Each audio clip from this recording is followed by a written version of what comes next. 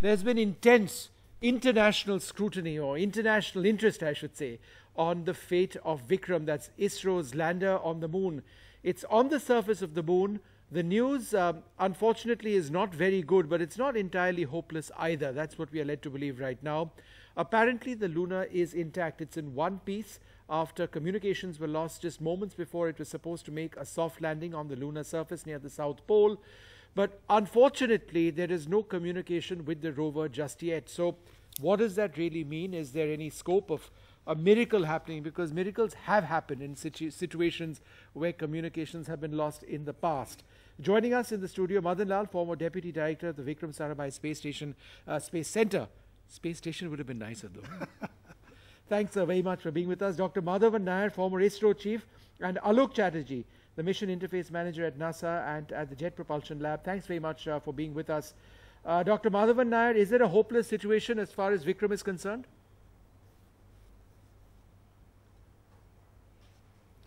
Well, I had not come to that conclusion yet for the simple reason.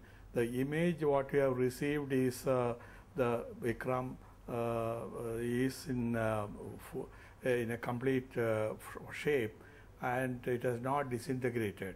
So that gives some hope that if we are able to point the antenna in the right direction, either the orbiter or from the ground station, if you are able to establish contact with the lander, we will be able to analyze the status of various instruments, including the rover inside the lander, and there is a ray of hope. ISRO is trying their best, and I'm sure they will succeed in the days to come. You're confident they will succeed, Dr. Nair? I mean, that's a very hopeful statement from somebody with your experience. So you believe that they will succeed, sir?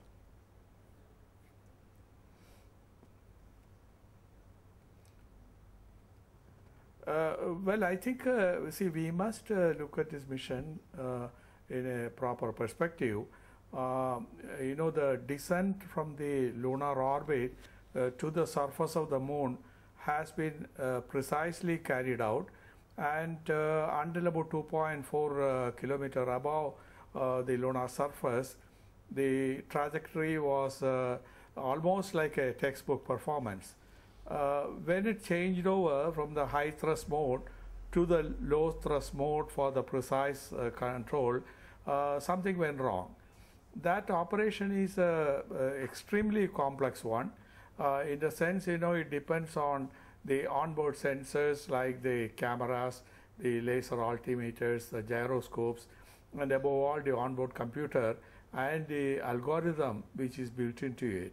The output of this is controlling the 4 thrusters which are made for the first time, and in case any of this element has got anomaly, it can result in a catastrophe.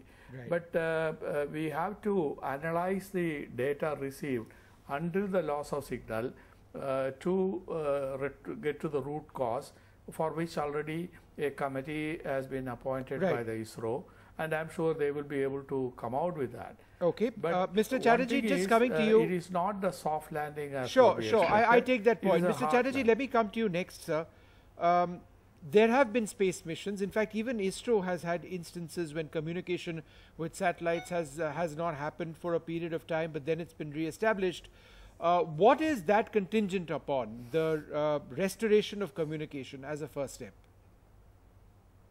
Well, yeah, it has happened in the past. I think Chandrayaan 1 and even Mangalyaan had a little bit of that situation, but in that case, the land or the orbiter or the satellite was not really destroyed.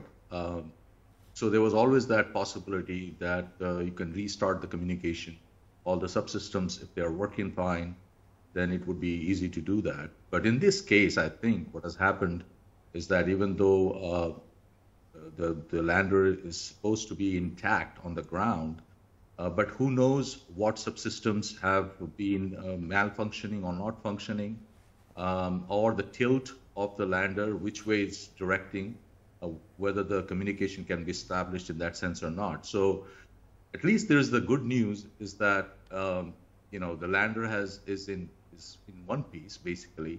And the effort will definitely keep going. By ISRO will do all its best to make sure that they establish the communication, if that is possible at all.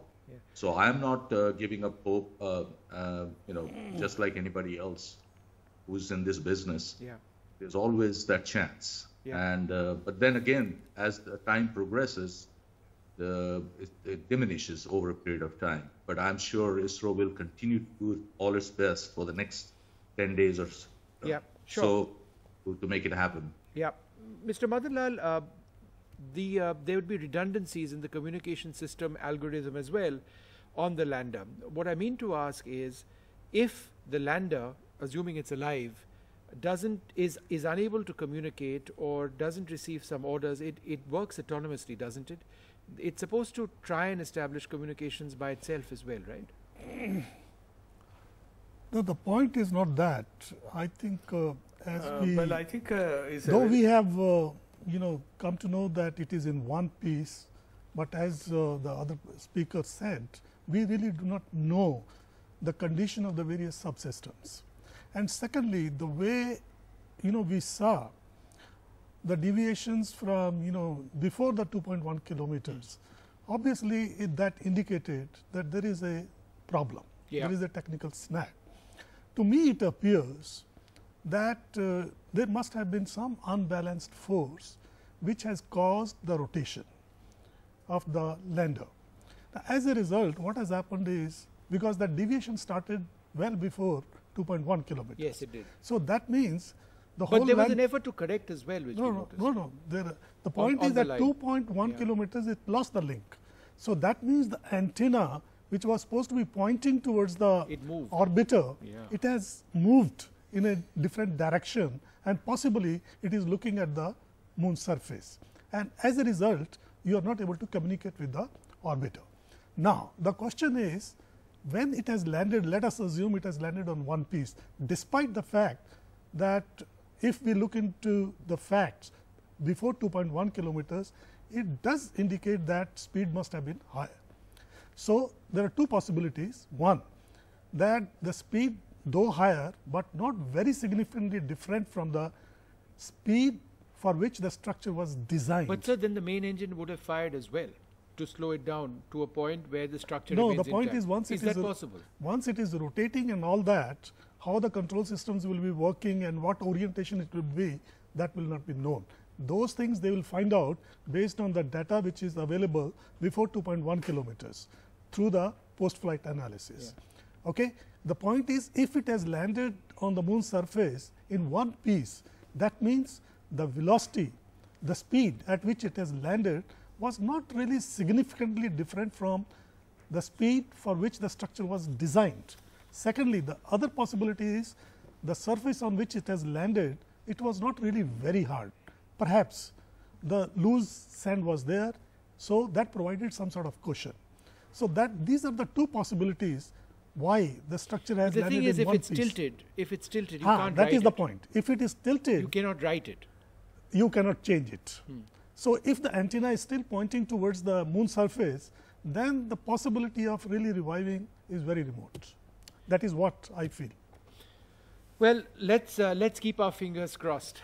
We still await some sort of detail on what Vikram really looks like, and perhaps in the interest of transparency, it'd be great if ISRO at some stage can release that image as well. So many people want to know. I'd like to thank you, gentlemen, very much for joining us.